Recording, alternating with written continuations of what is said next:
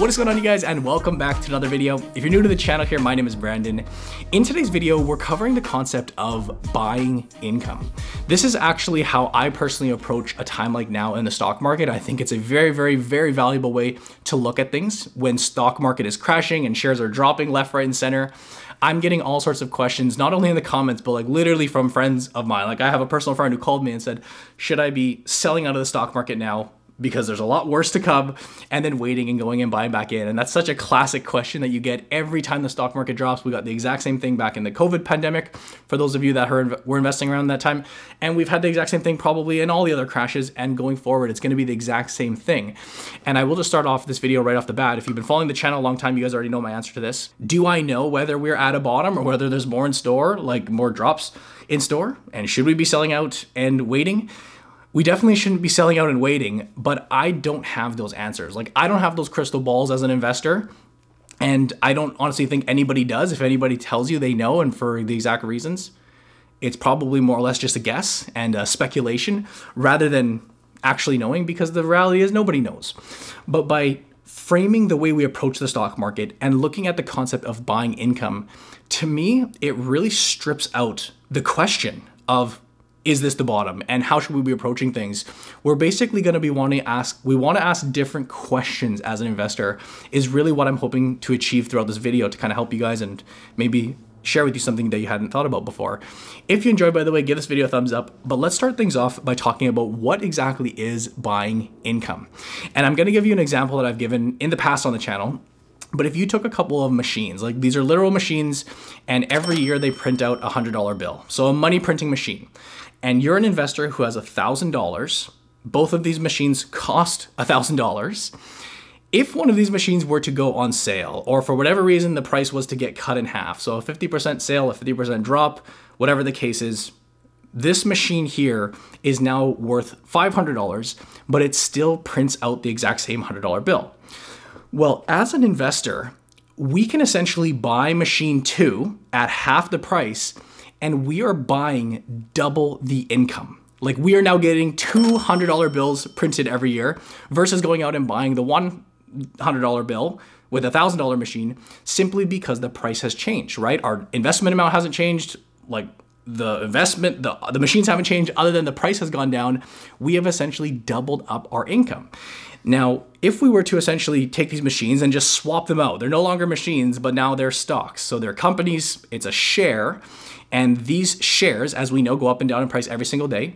And what they're printing out, let's assume that stays the same. Let's call that a dividend. Well, when the prices of these shares or machines get lower and lower and lower, that gives us as investors an opportunity to essentially lock in and buy more income. And I'll toggle over to my computer here. I'm just gonna get the screen recording set up. This is a website which I will include down below for you guys. It's just one that I found online called Omni Calculator, just a random dividend calculator out there. And we're gonna look at this concept through an actual real life example. We're actually gonna be using the company StarBUX, okay? So ticker SBUX. StarBUX is just a stock that I've been liking. It's a stock that I've been buying, and it's a dividend stock, not a huge dividend stock, but a dividend stock nonetheless. And I think it's going to do a really good job of explaining this. Because with this calculator, what we can do is essentially punch in the share price. And what I'm going to do is I'm going to look back at StarBUX just a few months back before the big, crash or pullback, right? Before this 42% drop. But basically, as of July 22nd, StarBUX was trading here for $125 per share, right? So I'm going to pay I'm going to punch in here $125 per share. This is what we have to pay in order to receive the dividend that StarBUX pays. And StarBUX, just FYI, pays basically $2 per year. They pay 50 cents or 49 cents per quarter. Let's just call that 50 cents per quarter. Times that by 4, we're looking at a $2 annual dividend. For a $125 investment, we are buying $2 per year in income, which is a 1.6% yield. What I'm going to share with you down here is that let's just assume for this example, we put in $100,000. So we invest $100,000 for 20 years. What this investment a few months back would have yielded us or returned us is essentially $37,000, $364, $37,000 in income, right? And that's nice. It's a nice little boost of income. Is it huge? A 1.6% yield, I would say, is not that huge. Nevertheless, that's on a $125 share price. Well, let's take a look at where Starbucks trades today, and we can see this right here at basically $72 after going all the way down and dropping down, which a lot of people would find is a scary, scary thing. Oh my gosh, my stocks are dropping down. Well, to me, the way I look at this from the concept of buying income is that at $72, which is what we can buy Starbucks at today, again, the dividend doesn't change. Like, just because the share price is moving up and down, they still pay a $2 dividend. The share price doesn't impact what they pay out as dividends. That's completely independent. But at a $72 share price, you are now yielding 2.778% or 2.78%. With this same investment, we have essentially doubled the amount of income that we are receiving from this position. Here we're looking at $72,000 or $73,000 over a 20-year period versus the last one, what was that, $39,000 or something in that ballpark, simply because the shares have come down and gotten cheaper and cheaper and cheaper. We're locking in the dividends at a cheaper and cheaper price. We can buy more shares. When somebody asks me, well, have we found a bottom yet? Like, is now the time to buy? Should we be waiting? That's such a tricky question to ask because, I mean, like I said, we don't know the answer to that.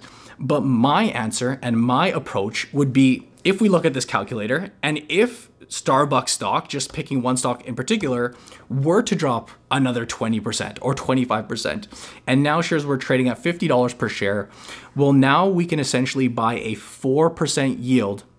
With our same investments, we're looking at $119,000 in dividends, at least looking over this 20-year period. And of course, this is all just hypothetical, but I want to explain to you guys how, and you maybe know this by now, for those that have been watching the channel for a while, but of course, the cheaper and cheaper we can pay for a share or for a stock, assuming they're able to keep this dividend and maintain the dividend, we can just buy more shares and earn more dividends, which makes a huge, huge difference over the long run. Like, this to me is buying income.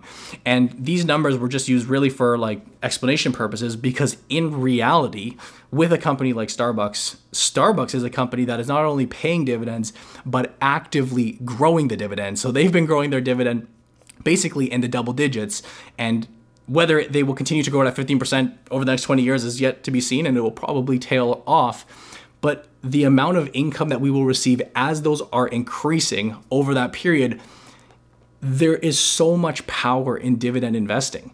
And that doesn't even factor in capital appreciation. Like with Starbucks stock, in my humble opinion, we are paying a very fair price today, and 20 years down the road, again, 20 years is still a long time and we'd have to reassess throughout the way, but I'd anticipate that this stock will be higher today. So we're benefiting from all of these different aspects. And I don't know if I can speak for you guys, but personally, when you phrase things that way and you essentially detach yourself from the dollars and say, oh, my portfolio value is going up and down because this is a short-term thing, assuming you're holding a good quality company or good quality companies, to me, when you're able to pivot the way your brain thinks and kind of like just manipulate what you're looking at in the stock market, when I see the opportunity to buy more income and buy more yields in these high class quality companies, that doesn't make me fearful. That doesn't make me scared of whether the stock market is dropping. That actually excites me. And as a long-term investor, there are so many benefits to be able to say, well, I don't need this capital for the next 6 months or the next year or the next 5 years or 10 years plus. Anything that happens today, tomorrow, next week, or over the coming years honestly is irrelevant. I mean, it's obviously relevant, but truly, like 20 years from now, it's not necessarily going to matter. But if I make the right decisions today by going out and buying the right stocks at a good time, locking in these yields, and hopefully some capital appreciation on the way, that's a way that I personally approach a stock market crash like this. And again, it's just so much less scary when you think about it that way. It is actually significantly more exciting. And honestly, that's just kind of how I would answer the question to you guys, saying, well, what's going on in our market? How are you approaching it? What are you doing with your portfolio? I'm buying income. I'm buying income at a better price. I'm not only buying, dividend stocks. I love dividend stocks. They are a massive part of my overall strategy as an investor, but I'm buying other stocks too. I'm really loving a stock like Google at the moment. Yes, they don't pay a dividend, but conceptually I'm, buying them at a lower price. Exact same idea. We're not buying income per se. Maybe they pay a dividend down the road, but nevertheless, as investors, we should come to invite and actually enjoy these opportunities. And of course, I'm talking about individual stocks in this video, but this would be the exact same if you are investing in index funds. Like if you're an ETF investor, this is exactly what you're doing. If you're dollar cost averaging and you're buying shares or ETFs on the way down, yes, you're not picking individual stocks, but you are benefiting from the exact same concept, right? It's just more aggregate, it's more whole. But I wish I had the answers for you guys today in terms of, is this a bottom? Is this the next 2008? I don't know. I really, really don't. And as mentioned, if you find somebody who claims they know and thinks they know, I would just say be a little bit careful, you know, just do your own research, do your own due diligence, because from my experience, nobody knows. Nobody knows if we just rebound tomorrow, if this is the peak or this is the bottom, excuse me, or if we have a lot more down to go. But just by rethinking the way that you look at the stock market, like just by changing your perspective, it can really change how you feel on a day-to-day basis. I find that really funny personally, just as an ending note, is that whether it be the stock market or whether it be actually anything in life, you could have one event, like one thing that happens, and two people can view that event very, very, very differently. For some person, it can be a tragedy and the worst thing that's ever happening. And for someone else, it can be an exciting opportunity or an amazing event. It's the same event, it's just perceived differently. And I hope videos like this are just one additional way that helps you think like a true long-term investor. This is what this channel is all about. This is what I think you guys should be doing. Where this wouldn't apply, by the way, like where, just to finish off, and I probably should have said this at the beginning, like if you are an investor who is maybe like in retirement, like if you're somebody who literally needs the money soon, like your portfolio has been built up and you're like, well, I need to draw down from this, or for whatever reason, you need your money for a down payment or something in the short term, well, then a crash like this really does suck. Like then when the stock market crashes 20, 30, 40%, well, then you're kind of hooped. But honestly, what I would say to someone in that position is you should have been investing differently in the first place, right? We always talk about being prepared, like a preparation rather than being a reactive investor. You probably shouldn't have been all in the equity markets if that was the case. But for all the other investors out there who do have time on their side, think about the concept of buying income. And just talking about it gets me super excited, because it truly, truly is, especially when you're buying these like high-class, world-class stocks that are not only going to pay them, but increase them year after year. It just gets me so excited. But hey, I'd love to hear what you guys think of this concept down in the comment section below. Is this how you view the stock market? If you did enjoy the video, please do not hesitate to leave a thumbs up. Make sure you are subscribed to the channel so that you see our future posts, and hit the bell for notifications. Of course, as always, we do have our Investing Academy down below. We have a community of thousands of Canadian investors who are learning each and every day, networking with each other. There's 100+ hours of training courses all on there for DIY investors, and it's only $20 a month. It's that first link in the description below, as well as the pinned comment. But that's it for today's video. I really hope you guys enjoyed. As always, I thank you for watching, and I'll see you in the next video.